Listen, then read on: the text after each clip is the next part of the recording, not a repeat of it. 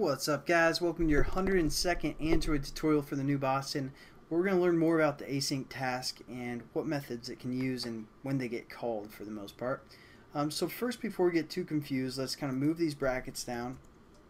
You guys want to have two brackets here, and then we're going to set up some more methods again within this load some stuff class. Now let's just kind of go in order how it's going to read it and which methods are going to get called when we use that execute. Again, here's where most of the meat is for this class, where we load the data and return something. But we also want to be able to receive it, whatever it's returning, and kind of maybe want to set up some variables. So the first thing that we're going to do is we're going to say protected protected void on pre-execute.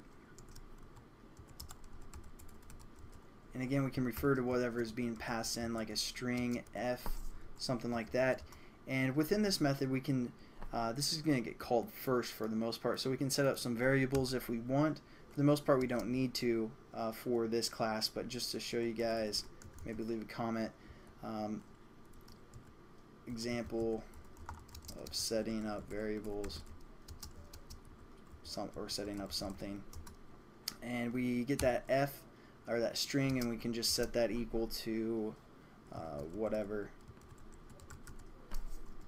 and there we go. This won't really do anything for the most part, so it doesn't really matter.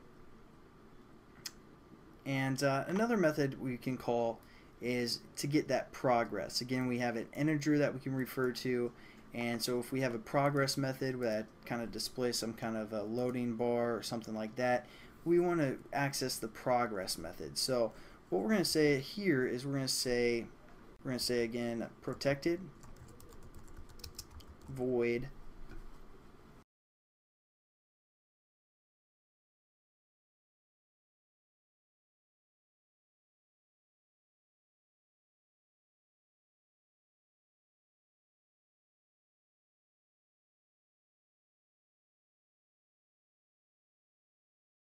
on progress update, and it's going to take an integer,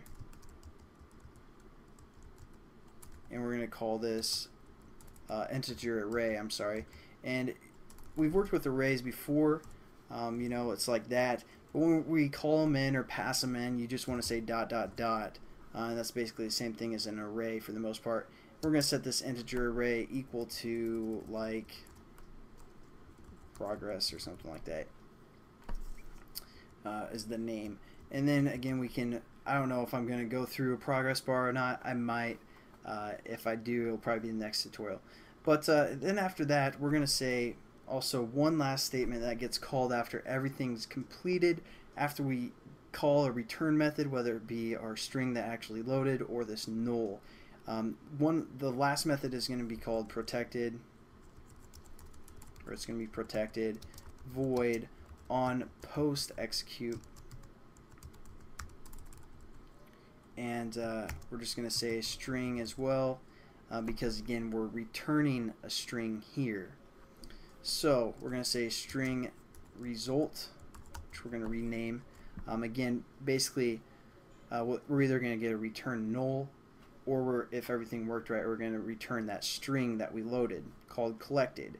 And once we call this return, it's going to, you know, execute this method called on post execute, and we're going to get whatever that return was. So since we're returning a string, we're going to work with that.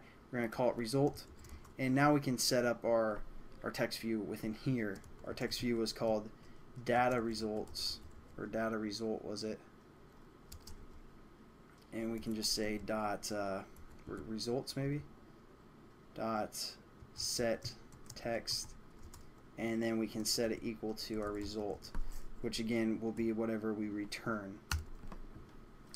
So let me format everything, and those are the four methods that you can use with this async task class. Again, pre-execute, do in background, which we're familiar with, and progress update, and also a post-execute, where we actually change our text view. So let's run it, make sure everything works, guys, and we're probably good to go with this tutorial. Again, I'm not for sure if I want to do progress update. Maybe I will. You know, it's something a little bit new that you guys might like, so I'll probably do that in the next tutorial. So let's make sure everything works. So we're gonna say internal data and just like a test text, something like that. We're gonna save it, and if we hit the load button, yeah, there we go, we have our test text there. Thanks for watching, guys, and I'll catch you in the next tutorial. Have a good one.